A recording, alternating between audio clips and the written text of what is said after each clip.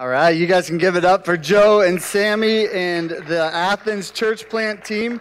Wow, isn't that cool just to think? I mean, I love how Joe said, you might be asking, how are we planting a church in this crazy year? We wonder that too. And we kind of feel like, wow, God's grace is just poured over this church in so many ways, and we're so thankful to be part of that. And we want you to know that you are part of that. If you are somehow connected here to H2O, you are going to be part of this church plant one way or another, because that's what we do here at H2O. It may not mean that you go, but it'll mean that you get the opportunity to pray. It'll get the opportunity to send people out. You'll get the opportunity to fill holes that are left here. And for you, those of you who are newer to our church and haven't been part of one of our church plants, what an amazing season it is to be a part of. We're looking to send this team out in the next 4 to 5 months, so you'll be hearing a lot more about that in the months to come. But really, our vision here at H2O is to have an H2O on every major college town in Ohio, and Athens is one of the very few places that we haven't got to yet. You can see our banners up here. If you're joining us online, you can check out our website and see all the different H2Os we've been able to plant in the last 10 years, and it is truly a privilege to take the gospel to places that desperately need it. And we're inspired by the faith of the men and women that are starting to prepare to go and to plant a new church. We are excited today to celebrate. Today is kind of a celebration Sunday in a lot of ways. We're talking a little bit about the church plant. We're going to be celebrating baptisms here in a few minutes. And really, we're just celebrating what God is doing this year and in this season at H2O. And I don't know about you. We could talk, and we've talked ad nauseum. I'm sure you've had conversations about the craziness of 2020, but for me, it's so refreshing to stop and just be reminded that God is in control, that God is working, that there are powerful things happening, and we get the privilege to partner with Him. And for me, like, the crazier the world is around us, the more it makes me want to invest in things that actually matter. I don't know if that resonates with you or not, but that's what I've been reflecting on throughout this season recently. And many of our staff and our leaders, we've been reflecting on the craziness in the world shouldn't stop us. It should actually draw us to want to invest in something that truly matters. None of us like spending time on things that don't matter, do we? None of us like wasting our time. And maybe you've been in a situation before where you've done that before. It could be something small. Maybe you're a student and you pulled an all-nighter. This happened to me when I was in college. You pulled an all-nighter. You stay up all night cramming for an exam. You show up the next morning, and the professor, out of the goodness of their hearts, they push the exam back. And you're like, I just pulled an all-nighter for this exam. It didn't matter that I studied this much time. I could have waited and done that later. Or maybe like you have a house and you want to paint a room.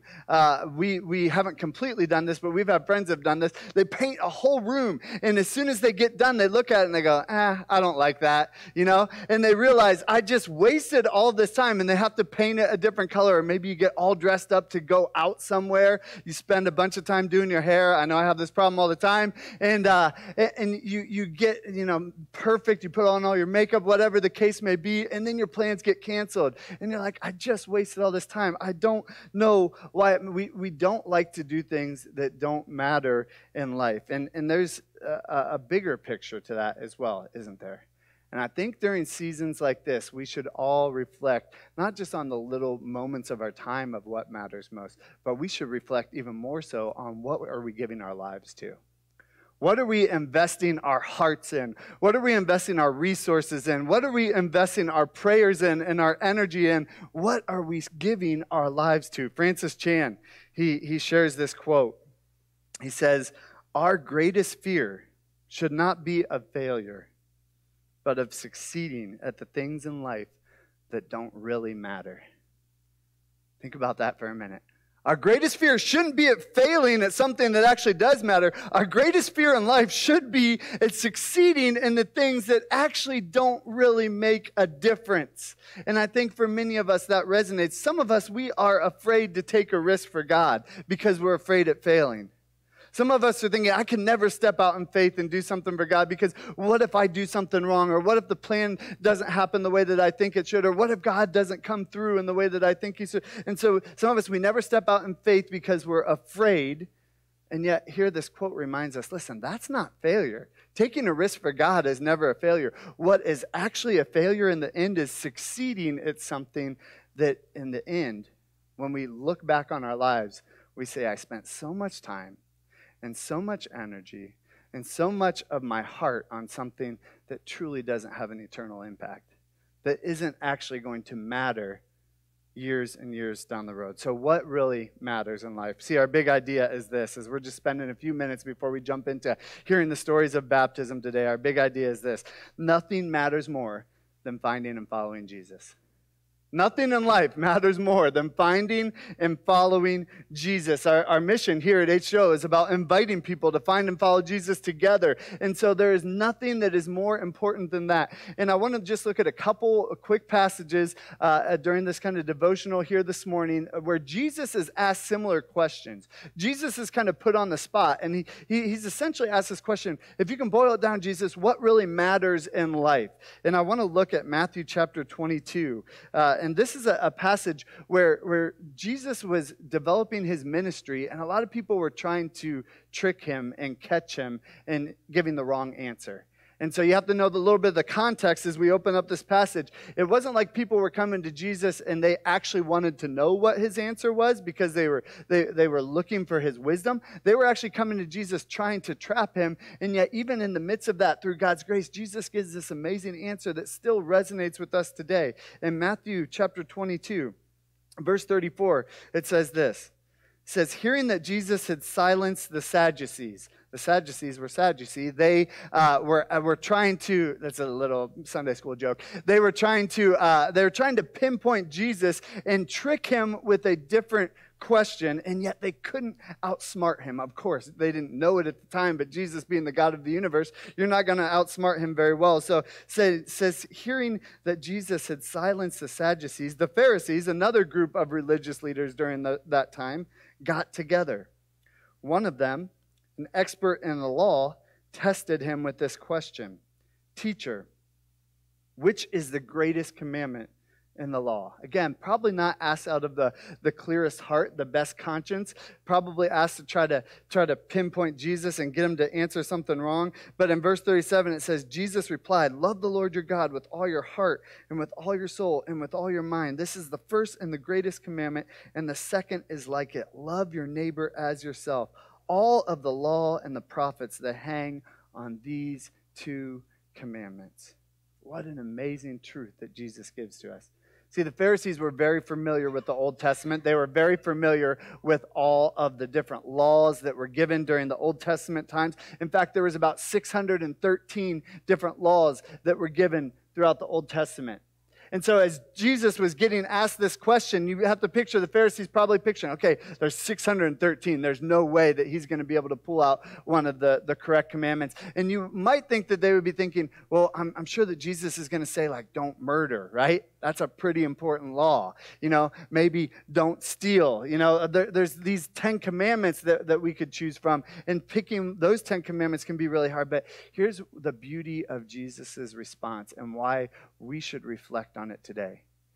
Jesus says, listen, I'm just going to give you an answer that sums up all those 613 laws into two simple commands. Love God and love people. Love God and love people. And if you're actually doing those two things, you will fulfill all the other laws. Because you can't truly love God and steal from somebody.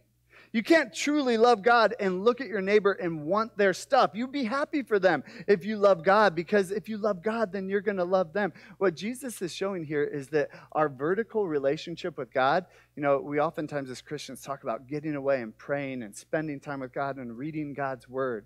And that is so important during times like these. And Jesus is saying, as we spend time with God, as we fall more and more in love with God, that vertical relationship, flow out into our horizontal relationships. It will inherently affect the way that we love our neighbors. It will inherently affect the relationships that we have with our family members and the people around us. And so if you want to know what the greatest commandments are, start with loving God with everything that you have and watch how that transforms the way that you love your neighbors, and everything else will take care of itself.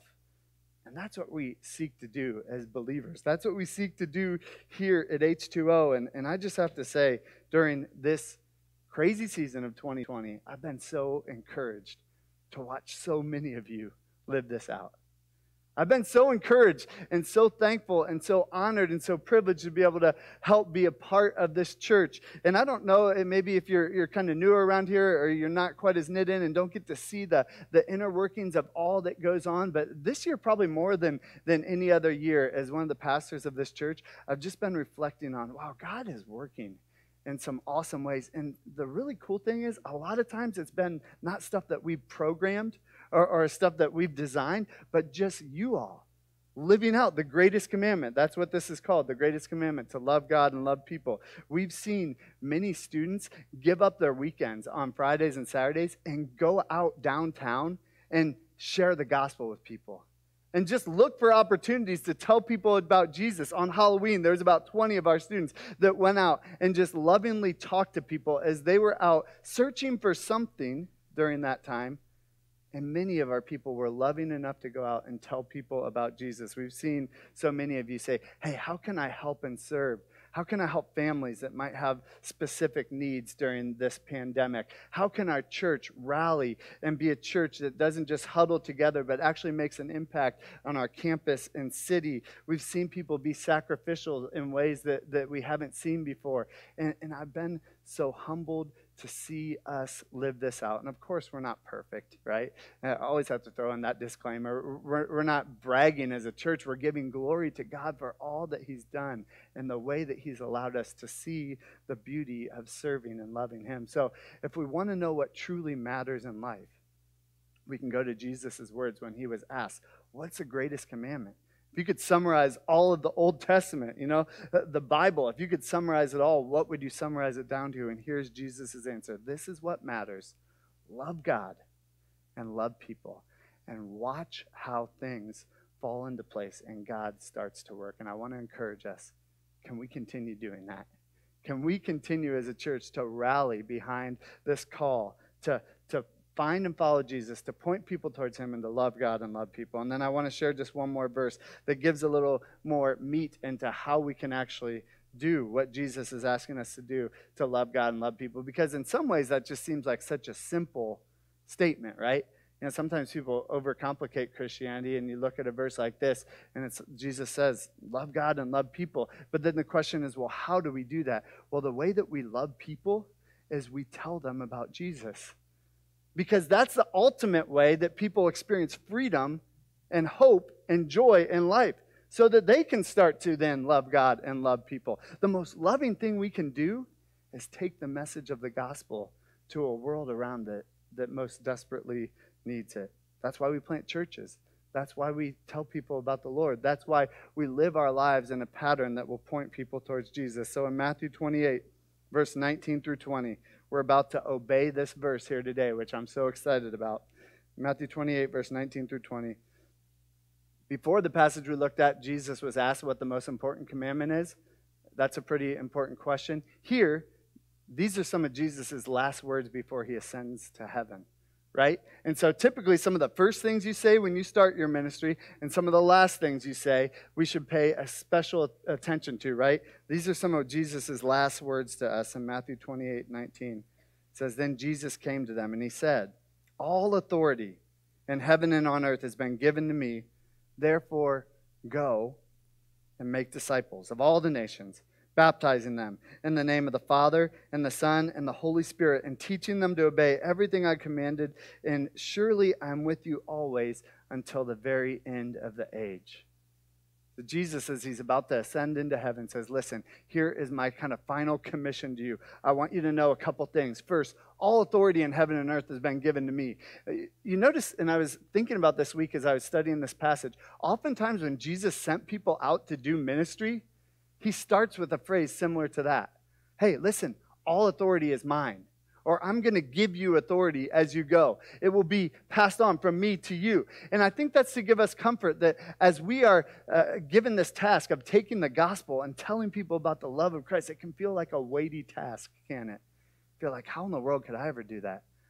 I don't live up to these standards perfectly. I fall short oftentimes. Jesus says, listen, it's not about you. All authority has been given to me, Jesus says.